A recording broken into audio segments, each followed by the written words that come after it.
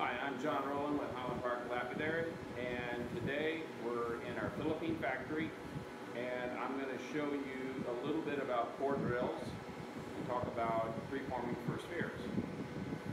Now, what we do typically when we're drilling a rock, we're going to take the piece and throw it in, this is a piece of blue lace agate, and we'll throw it in plaster Paris. And that gives us a flat base, so we don't have to cut it or anything.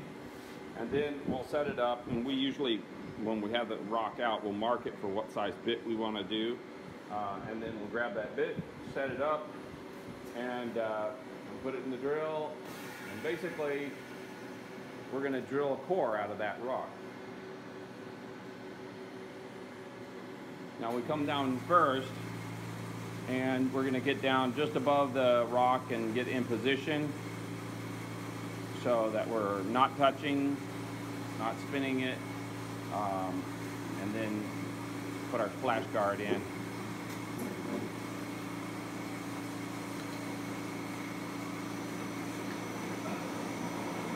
Now the VFD up top, that's a variable frequency drive. That's how we control our RPM, and then the flow control that Jojo is turning right now, that is controlling the feed rate. So it's air over oil hydraulics, uses a little tiny compressor like this. And it puts pressure on the hydraulic fluid that's in these cylinders, in this case in that left-hand cylinder, which is pushing the ram. Well, actually it's in the right-hand cylinder because we're pushing the ram down. We're controlling the flow out of the cylinder until we are engaged with the rock, and then we'll come over here, and you hear we're starting to make contact. Now this is a linear transducer, and basically it's set up with a transducer on the other side of the machine, and this shows us in millimeters our movement down, so we can see cutting a millimeter probably every 10 seconds, something like that, 15 seconds.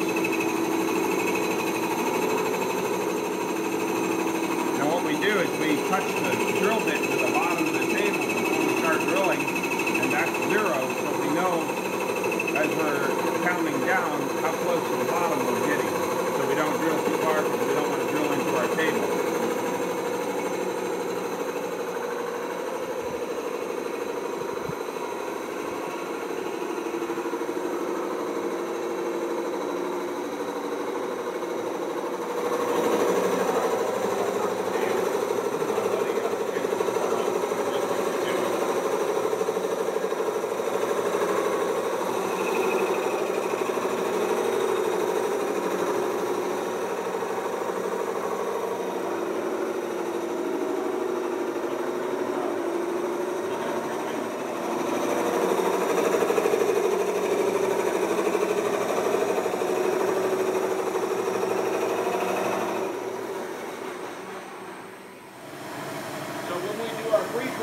We'll pick stuff that we're going to do in the same sizes, so we're not changing our jigs a lot, and we'll drill a whole batch of them, so then when we come into the machine, we're doing 20 or 30 or 50 or 100 spheres at a time, depending on what the material is and what the sizes that we're doing.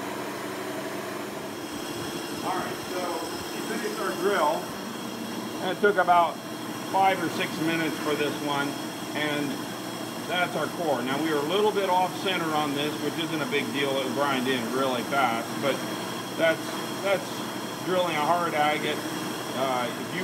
If you put this in a saw and you preformed it into a cube, that's equivalent of 8 cuts that we did in 1 cut in 5 minutes. So the huge time savings. So from here, what we do is we cross drill this piece. So in this machine here, we got a cross drill jig, and this piece has already been drilled 2 times. This is the 3rd drill, and we're going to have to move our hand now. And basically, in this drill, what we're doing is we're taking the piece and we're producing a preform that looks like this. Now if you look, if this is the first drill, second, third, fourth, I'm staring at it too much. This is 1, 2, 3, 4.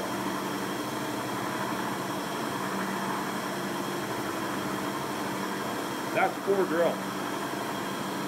We on some of, let's see, it's easier to see on some of these. This is a big, really nice Miramama Tiger Eye. That's a 5 drill. 5 drill. Maybe that's 5 too.